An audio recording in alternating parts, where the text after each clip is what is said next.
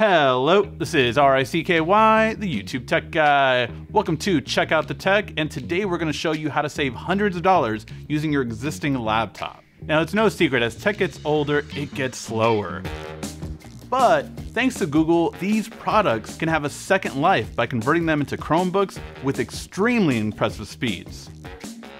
This is now possible with Chrome OS Flex, which is an operating system made by Google to install on older computers. Let me know in the comments section your old laptop specs so we can see who has the oldest one out there.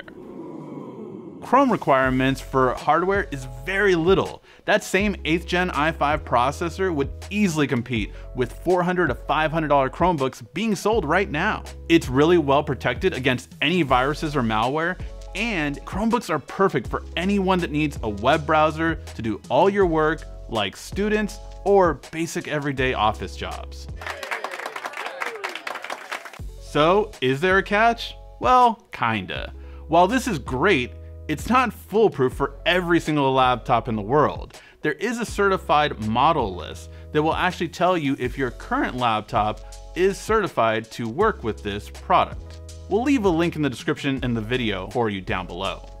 And Google lets you know if it's certified, if it has some minor issues, or if it will have some major issues. So you know if this is gonna be a smooth transition or if you should probably wait till it gets all the bugs out. Second, is this reversible if you wanna go back? Yes, but you'll need to reinstall Windows with all the drivers for your laptop. To do this is a little bit more complicated. We won't be showing how to in this video, but if it's something you want to see in a future video, let us know in the comments. So now we'll show you how to get started. But before we do, we're not responsible for anything you do to your laptop. So please take a look at the page, prepare for installation from Google for further guidance before you do this. All right? Then let's get started. The first step is creating a USB installer. You'll need a flash drive with at least 32 gigs of storage. So we're gonna click Create USB Installer, and then we're gonna scroll down a little bit, and we're going to click Chrome Web Store. So this is going to install a web store extension called Chromebook Recovery Utility. I'm gonna install it. I already have it installed in my laptop, so it's ready to go. And then we're just gonna bring it up in extensions, which is this little puzzle piece right here, and just right click it. Now after we right clicked it, you're going to click Let's Get Started. When it asks you for your model, you're actually going to select model from list, and both will be Chrome OS Flex. Click Continue. Now you're prompted to insert your USB. You're going to select, I have mine right here, and then click Continue. Create now. So it's letting you know that all the data on this flash drive will be wiped, so make sure you don't have any personal data that you need for this process. And of course, don't remove the drive, let it do its thing, and it should take about 2 minutes. Then, once you're finally done, you're going to boot device using the USB installer. Now what this means is you're basically going to reset your computer and you're going to hit the boot keys. Boot keys appear on the very bottom of your screen. It'll let you know which one it is. Usually F11 is a good bet, but sometimes F9 or whichever one it would be, but it'll tell you at the bottom, boot menu, and that's what we're gonna do. And then if you did everything correct, we should now boot into Chrome OS Flex. So we're gonna click Get Started and install Chrome OS Flex. Click Install. Know that this will erase the hard drive that's currently there, and now we're installing.